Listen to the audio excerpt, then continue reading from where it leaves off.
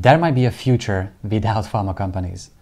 When innovative startups and preventive healthcare are crushing the demand for pills, which is all the pharma industry is selling now, they are going to change their ways or they will vanish. Here is how.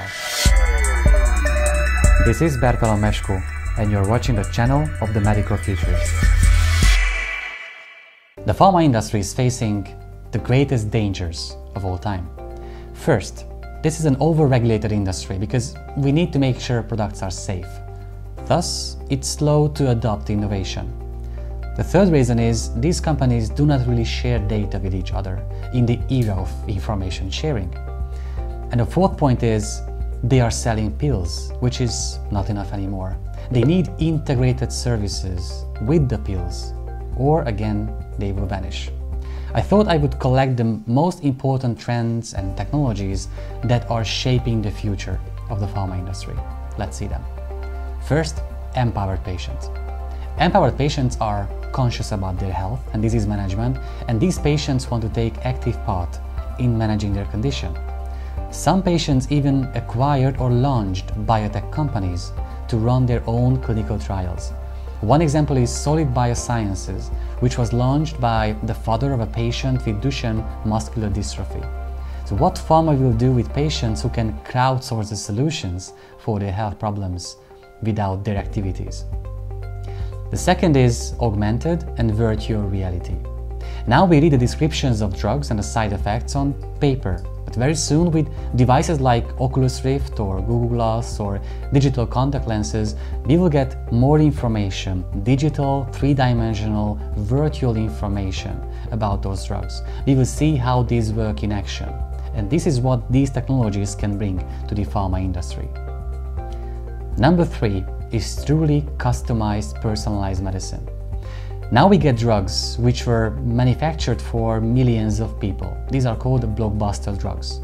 But genetically, we are quite different, or molecular makeup is absolutely different. So why not getting customized drugs? What if a patient can go to a pharmacist and get the drug printed out on demand without pharma companies? It leads me to my fourth point, 3D printing.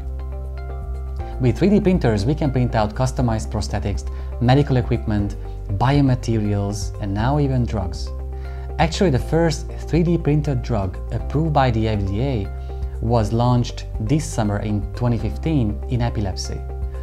And a Scottish group has been working on the methods to find a way to print out drugs on demand. That's gonna disrupt the whole pharma industry. Number 5 is body sensors. In clinical trials, the success of the treatment depends on what kind of and how much data we can obtain from patients over a couple of years. Imagine using digital tattoos and body sensors to obtain any kind of health parameters and vital signs. So we could make really informed decisions based on the data. It leads me to my sixth point, cognitive computers or artificial intelligence. By using supercomputers like IBM Watson, we could bring big data into the medical practice by making good decisions.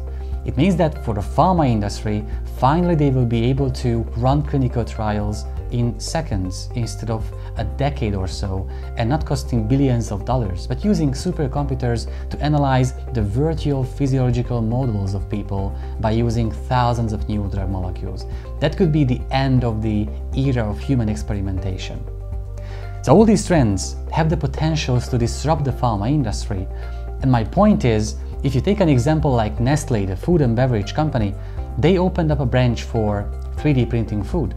We do not print out food in 3D right now, but by the time we will, that company will have a whole branch with business models, experts, and actual products.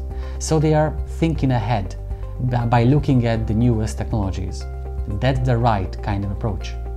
When I talk to pharma companies like Pfizer, J&J or Roche, they ask me about what kind of trends can disrupt their industry, and they also ask me whether there is a chance for them to miss the so-called digital train. And I tell them there is no train to miss. Now there are spaceships to build. Innovative startups and all these disruptive companies are changing the way the pharma industry is doing its job. And if they cannot change their methods, if they cannot change the business models, they will just vanish. That's how simple it is.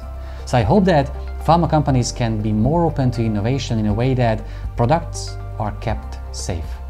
Thank you.